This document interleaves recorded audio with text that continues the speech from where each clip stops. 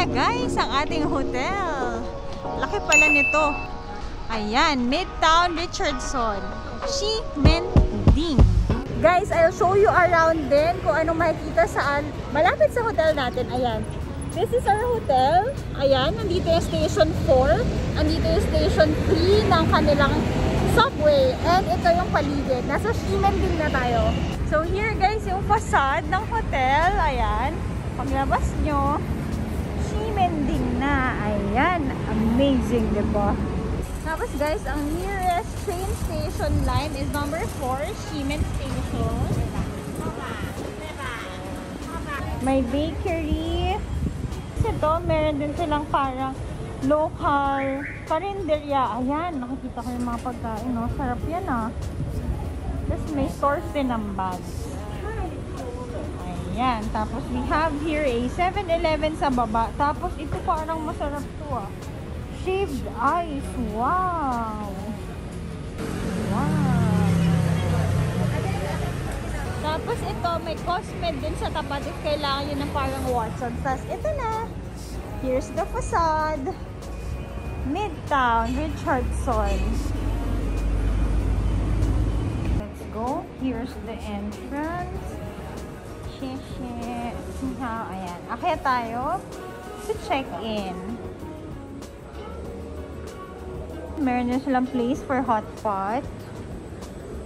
Tapos, here's where you check in. Ayan. Ang check-in for the hotel is ikaw, you do it yourself. Order confirmation.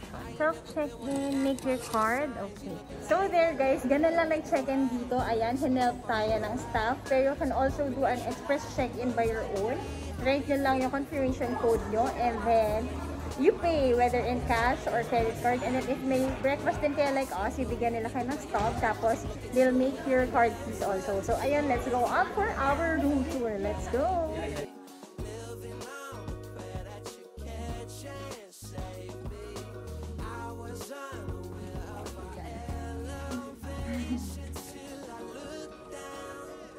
Tulog time finally after hello guys, let's do a room tour sa aming hotel room sa Taipei. So ito, we got a family room. Tara, pasok kayo. Wow! Ang saya natin pag maganda yung hotel, no? So, sa entrance pa lang, we have here ito. Meron yata ditong closet. Ay, paano ko ito? Meron closet, yeah, where you can hang your clothes. Tapos you have here a mirror. Meron tayo dito na ref. Meron tayong mini bar. Tapos pasok tayo dito. May bathtub! Guys, ang saya! I love this hotel. Meron tayo dito heated toilet. Yun ang pinag-uusapan namin kanina. Kung meron kaya tayong bidet. So, ayan. We have here a big mirror. Ayan. Tapos, meron tayong bathtub. May bathtub! Ayan. Tapos, pasok tayo dito. Here naman, guys, we have a mini sofa. And then, we have here a 2 queen-size beds na kasya. Ang saya ko. Tapos na guys. Diba? Ang laki. And we have a window talaga dapat. Kasi mas claustrophobic ang magkakasama dito. So, ayan ang view.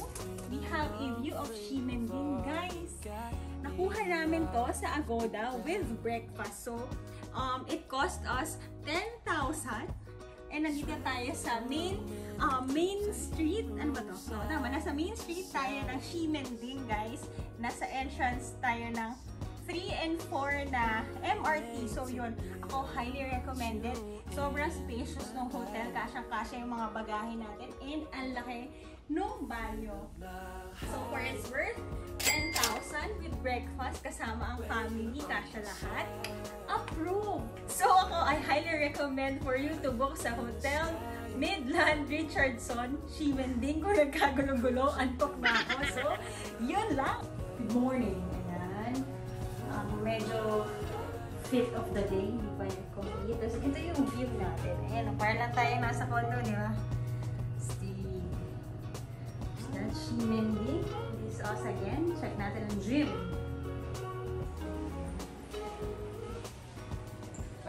Saan ba? Baba. So, ayun naman guys, yung area where you can leave your things. Kunyari, naka-check-in na kayo or before check-in dyan, pwede.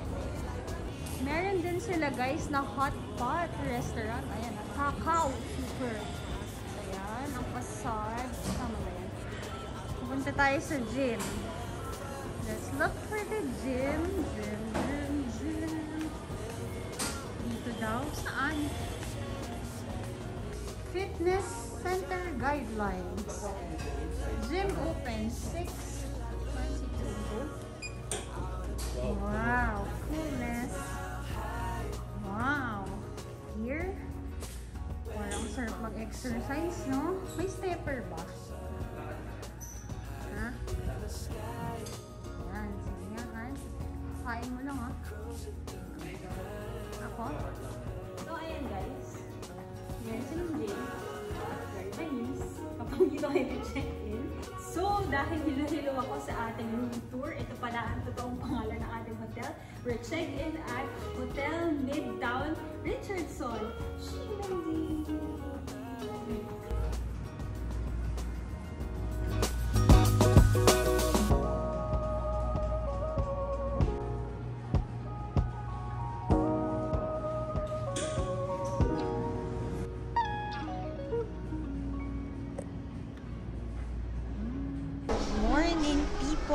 I'll give you another reason why you should book in this hotel. I'll be giving you a review of their buffet breakfast, diba? Ito yung favorite part natin, kainan pa rin. Simula ko lang ng araw, kain na.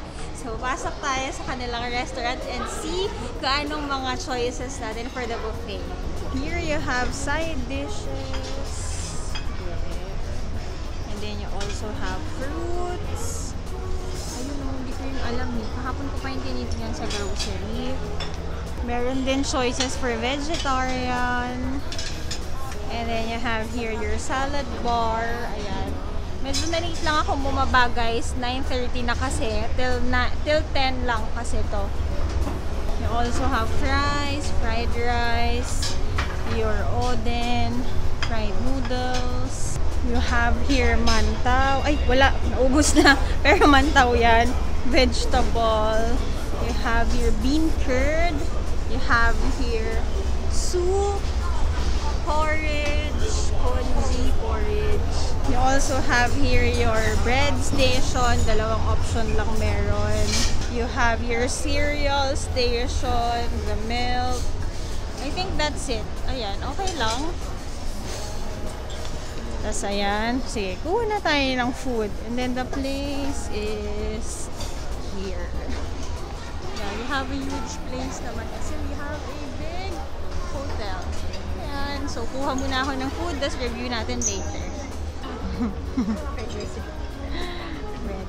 Sunog na bread, Lord. Hindi ko sasabihin kung para saan to. Diyan ba kaya? Okay. Kain tayo. Kuha kayo nito. Braised pork. Sarap yan. For breakfast, for lunch. Nanghihinga lang tayo nito guys eh, kasi wala na naman kanina, sabi ko pakainin nila ako.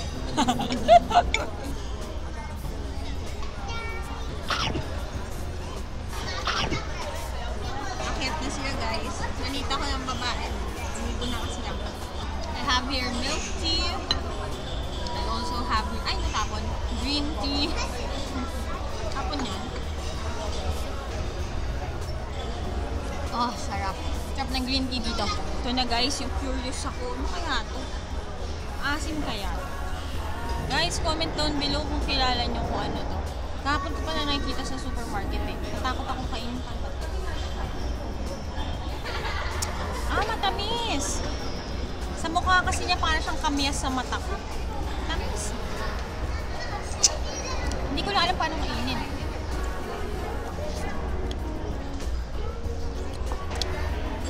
Bucket list, kung ano man to. First step kong kainin. Ano ba to? Kamyas. Kamyas na malaki. Pinoy yan. Pinoy na Pinoy. So there guys, bigyan ko kayo ng verdict sa ating breakfast dito. Okay naman. Okay naman yung food choices. Pero hindi yung kasing grand na buffet na iniisip nyo. Like they have their okay na salad bar, they have your fruits, you have your cereals, you have your basic breakfast naman. Bread is here, you have your rice, may veggies also, meron pang vegetarian. So ayun, for the price ng hotel, nakasya ang family with breakfast for 4. I think that's good. Ayun, kahapon pinilm na natin to, kaya nga lang walang audio. Ito kaya may audio na kaya to. So ayun guys, hope you like our vlog for today, the review of the hotel. Kami nagstay kami dito sa hotel Midtown Richardson in Ximending. Across lang siya sa shopping center. Hope you like our video for today review. I'll stay here again if I can, if babalik tayo dito. Sulit naman siya, maganda yung place, maganda yung ambiance. So yan lang, we'll do some more travel vlogs here in Taiwan. So watch out for the next vlogs. Don't forget to like, share, and subscribe to my channel and follow all my socials at Yabut Joyce on Instagram and CJY on TikTok. So, yun lang. Comment down below kung magsistay kayo dito, or if you have questions, I'll do a Q&A itinerary and budget vlog here in Taiwan. Ayun, sulit here. I love it here. See you on the next vlog. Bye!